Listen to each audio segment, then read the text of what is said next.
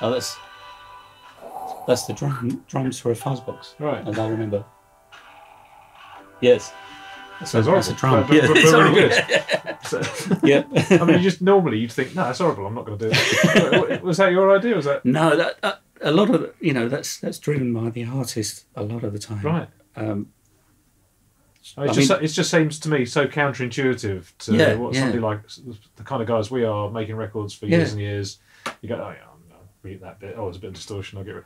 Whereas you've gone, oh, I like that. You know. yes. Also, one of the things I've learned is with something like that is turn it up. Yeah. Don't be shy. don't be afraid of it. That was one of the things from working with Tricky and working with Shriekback and bands going right back. Is they always want to try something different and make something you haven't heard before. And myself, I don't want to make the same record every time. I always want to, Is it harder to surprise myself? Yeah.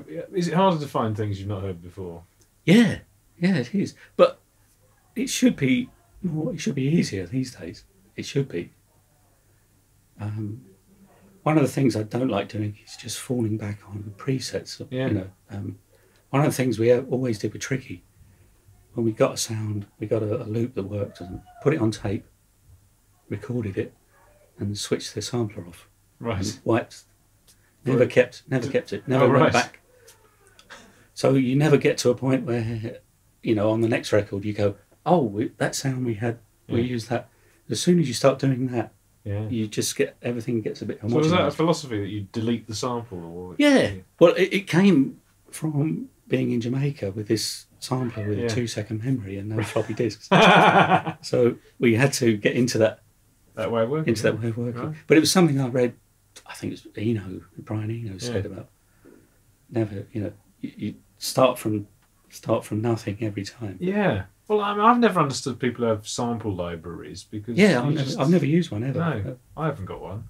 People used to have drum tapes, didn't they, with all their drum samples on a quarter-inch tape.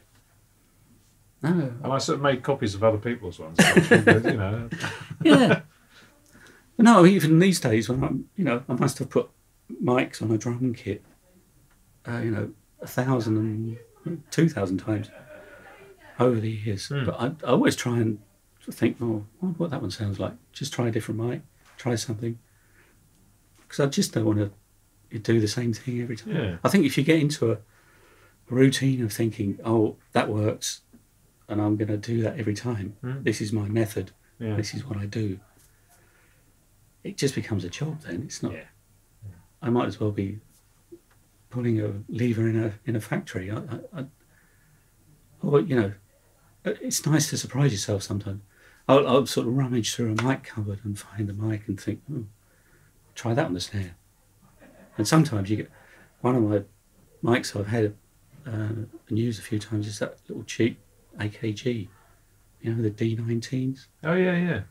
Really horrible cheap little mics. The Ringo mic. Yeah, I've got one. Great on snares. Yeah, because they compress like crazy. Yeah, there's a fixed amount they'll pass through, and that's it. D19C. I think is what I've got. Yeah, great.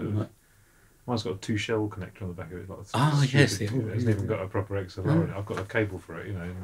But that's the one you always see in those pictures of Ringo hanging over his head. Over it, sort of there. Yeah. There's loads of old mics and bits and pieces. I just.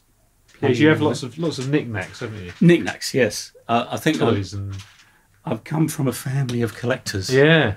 My parents were antique collectors. Oh right. And they always find old microphones and bits and pieces. So I'd always, from an early age, always had a house full of stuff. Right. And I've just transferred it over here. Yeah. Yes.